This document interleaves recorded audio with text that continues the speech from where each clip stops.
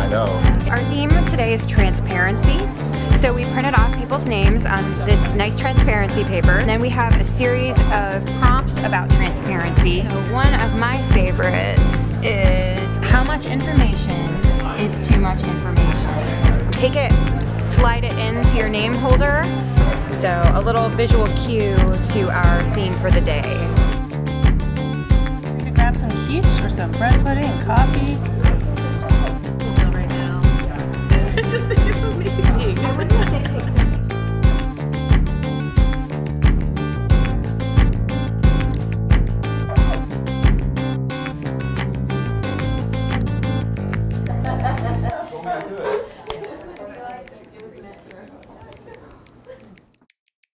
All right, thank you so much for having me here. I'm so looking forward to talking about this topic, transparency. And I want to start it off with kind of opening it up to the space, because I want to hear some first words of what you think when you hear transparency. Anyone? Open. I'm going to just write some of these down because I'm curious. Secrets. Secrets. See-through. Naked. Light. Available. Sorry, available. Okay. Yep. Biases revealed. Biases revealed. Okay. Great. Honest. Any others? Vulnerable.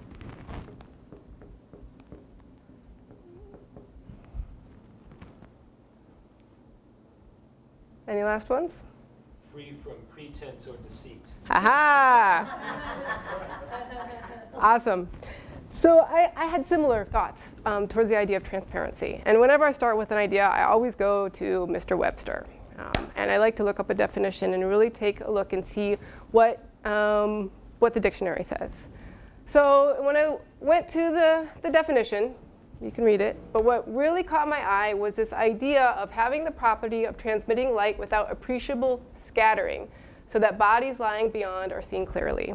And without appreciable scattering really caught my attention. Does anyone know what that means? I didn't either, so I looked it up. Okay, capable of being perceived or measured. So what it means is that a transparency is manipulated just a little bit so you can't notice it, right? So if it can have appreciable scattering, it means that it's just enough that you can't measure it or perceive it.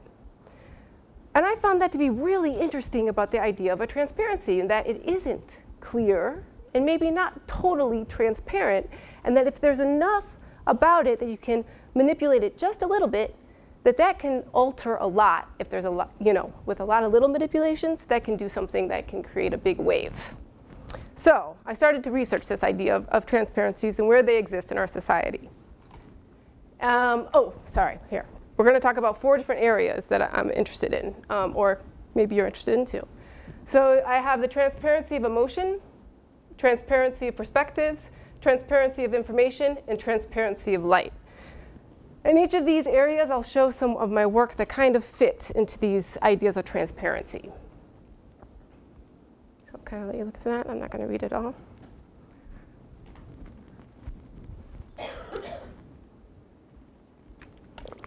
All right. Okay, so what I started to think about was the individual and the fact that they look through your eyes.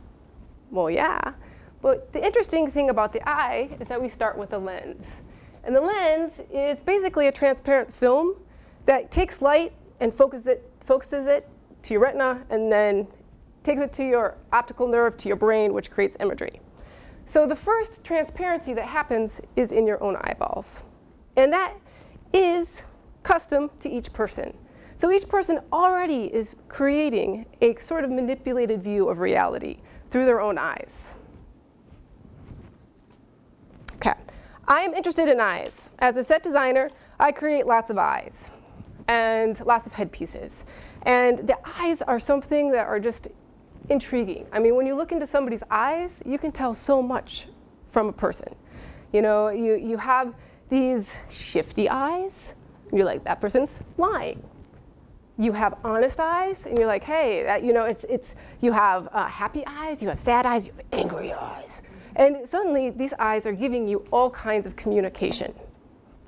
So there's a lot that says about a person through the eyes, and it has to do with communication, but also has to do with emotion. And I'm going to get to that point, but I'm going to scan through a few of these, because when I create a headpiece, I try to create an essence of a being or an animal. I do a lot of work in animal, and let me kind of get through this. So.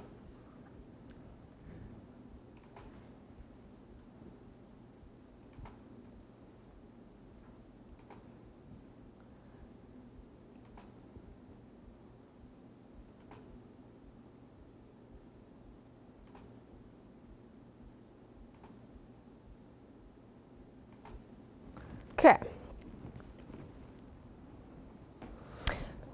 So the idea of transparency of emotion. So we have the eyes that start to create a type of emotion that's communicated. And I'm going to take this into the world of performance, because performance is a space where I really exist as a performance artist. I think performance art is an incredible place to express an idea and a story. It's a platform where many people come together, and they're there for a specific time, a specific place, and a time duration watching the same thing. This is really important in our society as we seek this idea of reality. And performance arts is a space where you are there and you exist in that world with a group of people to experience that. And with performance also is an emotion that comes across. And I want to talk a little bit about emotion in our society, because I think that this is important. And the transparency of emotion doesn't really rely on light, because I know that we talked about, that was one of the ideas, that transparency and light work together. This is kind of a more metaphorical idea, and it's the idea of barriers. Okay? In our society, I feel like emotions don't really have a place to exist. You know, it's this place where each of us have intense emotions, I'm sure, where you can get really angry, but you don't put that out in your business. You know, you're pissed off, but you don't say, you know, you keep that all inside and you contain it, and you create these transparent walls around you so that everything stays in. Now, I had similar things like this. I'm like, okay, what's your coping mechanisms? A lot of people seek types of coping mechanisms. You know, maybe there's outlash. Right now in our society, there's so much outlash and anger and rage, and that's because nobody has any place to put any of these emotions. Now, I use performance art. And I take those ideas and I put them in all kinds of characters. I put them in animal, primal, instinctual behavior. You know, I let anger exist. I let laughter exist. I let humor. I let jealousy. I let, you know, rage. And all of these things exist into performance art. And I like to keep it raw. So performance art for me is creating an experience where somebody comes to it and is able to feel those emotions through that performance that is happening. Now, I have to mention this man, Walter Benjamin, okay? He is a famous theorist, and he wrote an article, and I'm going to get this right here because I don't want to, The Work of Art in the Age of Mechanical Reproduction. And what he says is that the origin of the art is where the essence lies. And once it gets reproduced, you get separated from that origin, okay? And that's important. I want you to think about this because I'm going to go farther with this idea. Because we're starting with performance, and performance is the origin. It's the place where you're at. You're here with me right now. You're here at this Creative Mornings. You're experiencing this together. This is an origin. Now we're getting it videotaped. We're reproducing that, okay? We're going through something else and going a step further. So what I'm going to do is I'm going to do kind of the same thing. I'm going to flip through some performances that we've created, kind of get an idea of where my aesthetic is. Later, if you have a question about a specific performance, I can go back and talk about it. Okay, well, this is Dr. Sustain. This is the character that comes out and does all kinds of crazy characters. And the thing about Dr. Sustain, too, is nothing is hidden. All things are out on the stage. The character changes and morphs and forms through the props that are all out on stage.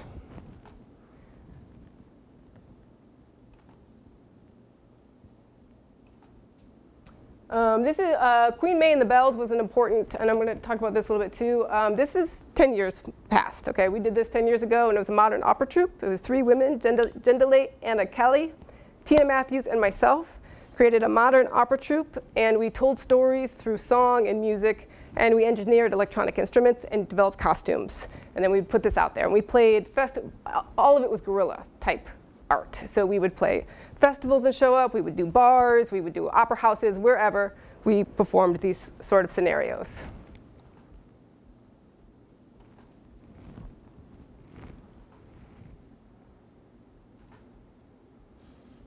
This is going into a different world. Tina Matthews, then we developed our work. This is at the 01 Biennial out in San Jose, and they asked us to develop a performance that talked about technology into our society. And what we did is we went to the native beings that existed there and talked about a story of how coyotes came from rocks. This was from the Adena Indians. It was a tale, and we took that and brought it to life through a parade of screamers. This is how we thought technology was affecting our society. And the thing that we did a lot with our performance is that we broke that fourth wall. In performance, there's an idea of the fourth wall, and that's another kind of transparent barrier that we would break. We would take our world and we would put it out into the audience, always breaking that fourth wall. Here's our screamers. I got to scream as loud as you want, all the way down, and people followed and screamed with us. We actually came and started doing performances actually using walls, interestingly enough. And this is a project called Herd, which is still in work. This is another project, and it's looking at migrations of human and animal behaviors and seeing how they affect different parts of our society. And so we would create these walls and actually herd people through gallery spaces. And then open up the wall and close it and herd the people through. And in a performance space, performance, you can do a lot of different things and put people in places that they may or may not want to be, but have to experience.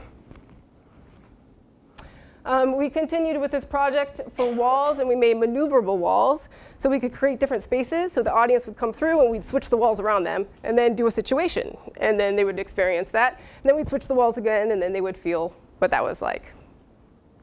We did in LA.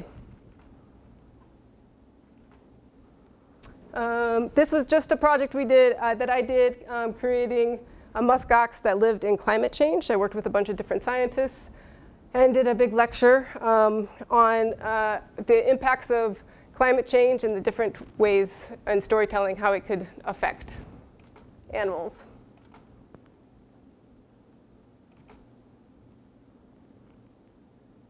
This was at the Yerba Buena Center for the Arts, and this actually was a little bit about disassociation, about bipolarism, about two brains splitting and coming back together and inside skin.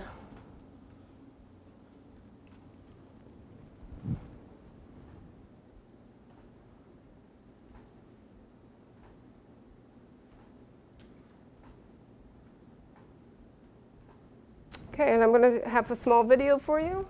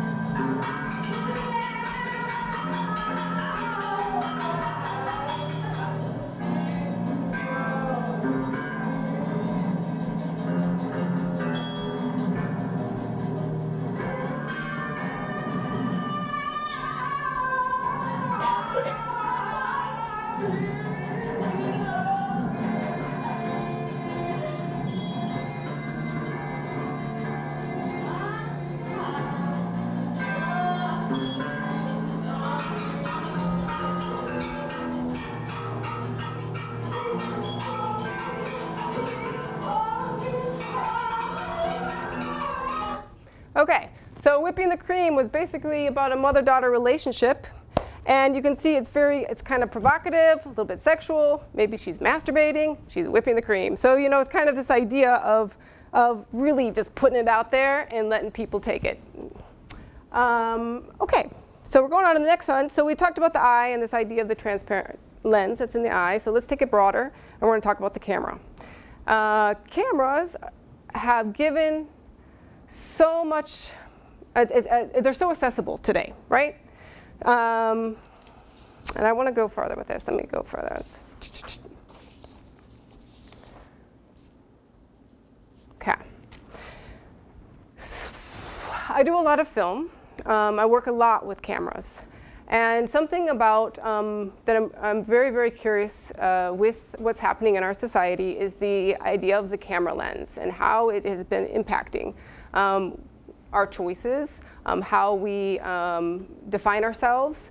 And what I'm seeing is because the lens is so accessible, we are having a ton of an explosion in the YouTube world of self videos.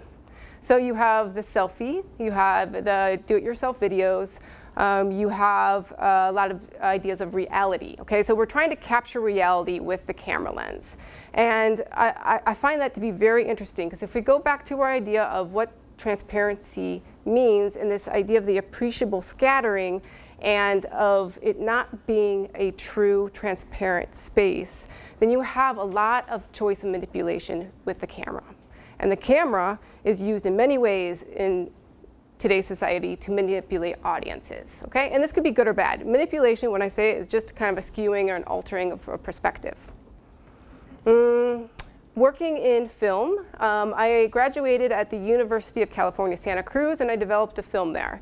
And my goal was to learn about shot design and how to use perspective to enhance a film and also to direct focus to what I wanted to tell. So thinking about linear perspectives, like in paintings, you have a lot of angles that you can direct your eye to a specific imagery or object. You can also do that in film. You know the one-point perspective, right? You have the train rails that direct your eyes to the horizon line. But you also have ideas of point of view, where you're seeing it through the narrator, or you have like a bird's eye view. So you have all these different kind of shot angles that you can use. So if you put that together with the lens that you're using, so there's different types of perspective lenses. So you have your phone lens, which says, I am existing in this space and I am taking a picture of what's happening now. And when you see that quality of lens, people can think about that and say, oh, this is somebody doing exactly that. Or you can go to a higher grade lens of a professional lens, which is not as believable in the reality space. Does this make sense so far? Okay. So my question when we're dealing with lenses is that when you're looking at a video, I think things that you should ask is, who is the narrator? Who's telling the story? What perspective are they taking? What type of transparency are they using, and how are they telling the story? Okay, so anytime you're watching anything, these are some of the questions that should be asking, because there's always a bias to that transparency. Okay.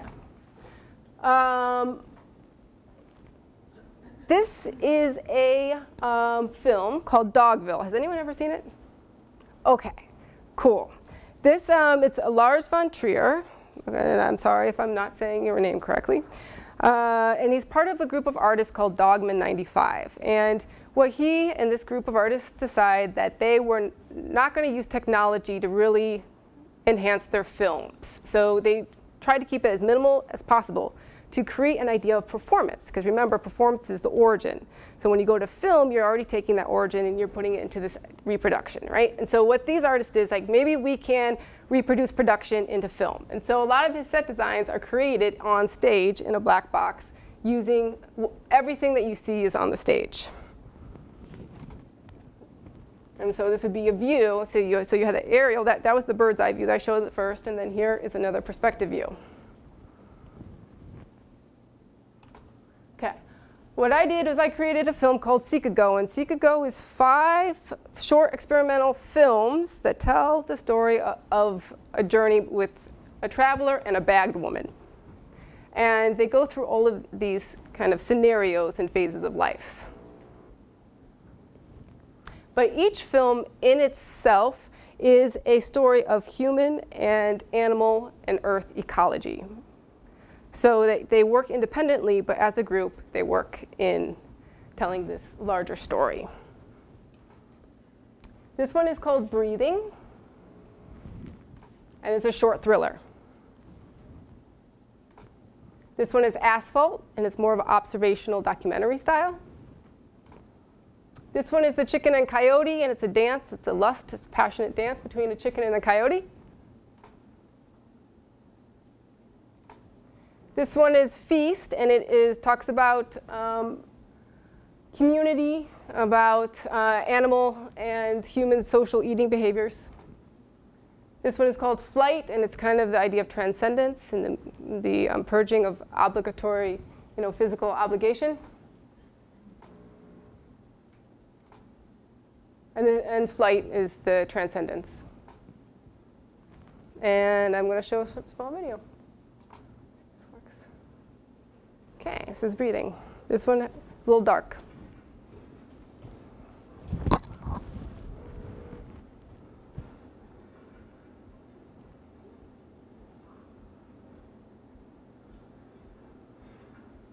And maybe kind of think about how I'm manipulating the viewer here.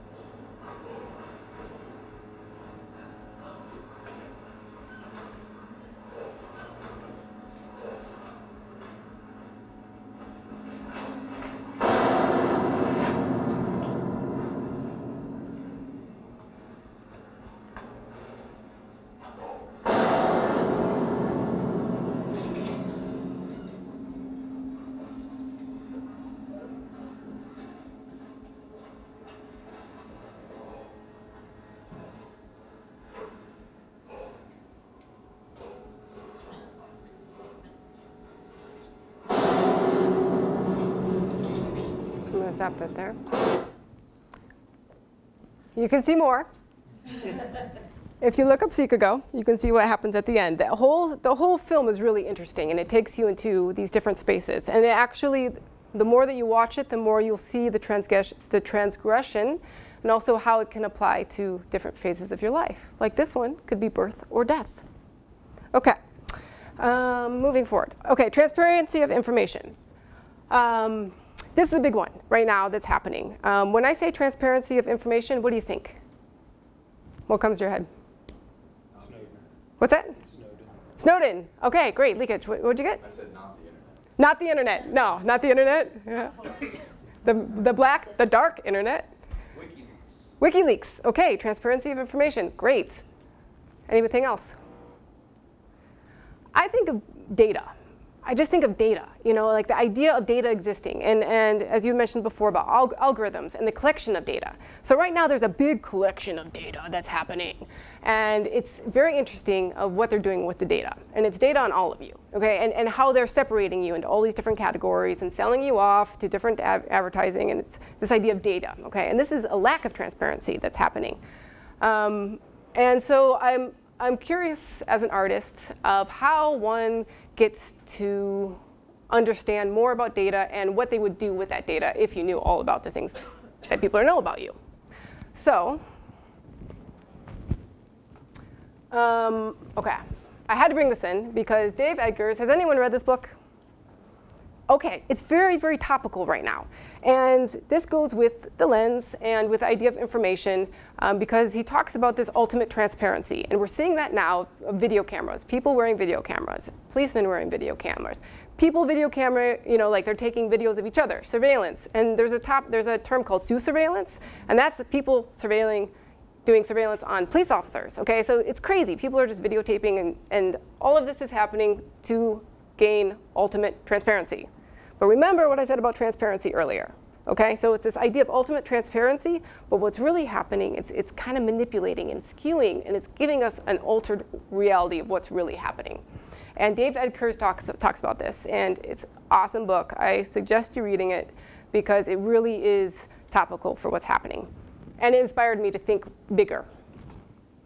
So I worked on a project with a group of artists, and we did it at the Yerba Buena Center for the Arts in San Francisco, and we did it on biosensors. So biosensors are very interesting. And right now you're all carrying cell phones. Cell phones probably have 14 to 30 different sensors in there that are collecting data from you.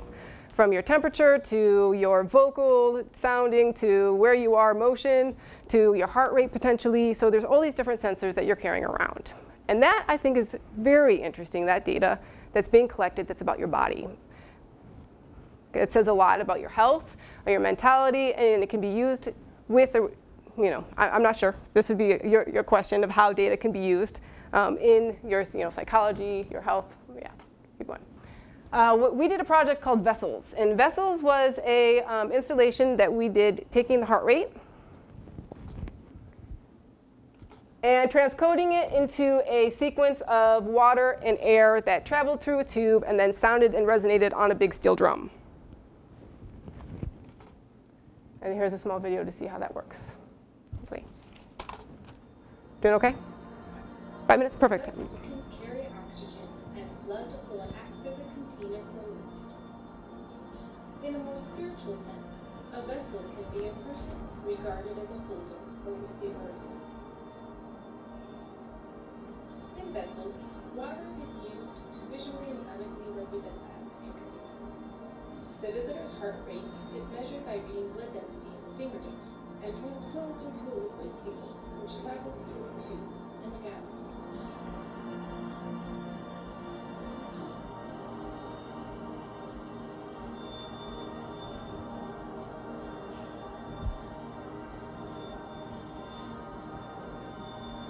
This sequence ends as drops onto a resonant steel drum, translating the sequence into sound.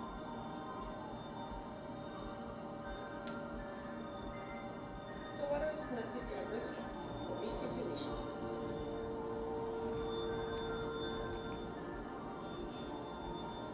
The visitors see their heart rates visualized in front of them and can watch the patterns of their hearts as the sequences travel through the tube. Okay, great. Quickly go through this. This was the data sculpture that we did for the AAAS, the annual Association of Scientists that come together. And this is just showing the interdisciplinary connection of scientists, because it's happening in art, it's happening in all different fields. People are coming together to solve problems. And so with this sculpture, we had people come together and show how the disciplines were connecting, or the scientists did this. This one's kind of a funny, sort of sad story, and it's about what's happening with fracking. In Ohio, this is a big deal, actually, because fracking is happening all over. And there's a lot of information that's hidden. It's not very transparent at all. There's no regulations. And I did a lot of investigation on the concoctions that they use to create less friction when they drill to grab the natural gas. And so this was a story about that. And looking at how to purify it. So water can always be purified. So this is a performance piece that we did about a character who polluted the water through building concoctions, but his real goal was to clean the water and sell the water for a lot more money, which is happening. This is interesting. This is Ohio. This is outside of Columbus, actually. And I went on an aerial plane to look at some of these wells and to see, actually, because they had already issued about 4,000 wells that had not been drilled. And so this is just one. And this is not a transparent at all. Everything's hidden underneath, and we don't even know what's going on down there. We're getting a lot of money for it. That's why Columbus is booming, but it has a lot of destruction underneath the soil. Lastly, and this is going to be quick, but this is Obelisk. Obelisk is a company that we started this year, and it is a group of artists that come together, and we make immersive environments. So you see from our prior work, we work in performance, we work in sensors, we work in kinetic sculptures, and now we're working with projection and applying that in all different fields. There's two different levels. One is more business-oriented. We are helping businesses create their missions and being able to really take that mission to the audience and to mass audiences. And the second one is conceptual. So really driving conceptual thought behind large-scale installations. This is just kind of showing a smaller projection mapping that we did at the Ohio Art League Gallery. In a cathedral. This was what we did for the Greater Columbus Arts Council patron party. This was just a kind of a mock-up. You'll see a lot of mock-up and designs that go behind these projects. This is called Pulse, Pulse, and it's Columbus and rhythm, and we did these tetrahedrons that were really beautiful. I have a video of this too. This is what we did at the Independence Day Festival. As you can see, we were able to work we worked with a group of architects to design the buildings, and then we created the skin. And then the last one that we did is mannequins. And this is mannequin mapping, and we're working with Mondo Mannequins, a company based out of New York, to see how this can function in the world of visual merchandising. We're working with visual merchandisers. This one, talking about transparencies, we actually broke apart a projector and then recreated it using lenses, a screen, and then another screen that you can't see back here that we were able to focus it, like two eyes, onto another screen. So showing how transparencies go from, there's multiple transparencies that work in the art of projection and light. And this is, because we have to stop, but I'll show you this last video. Only 2 seconds of it, though.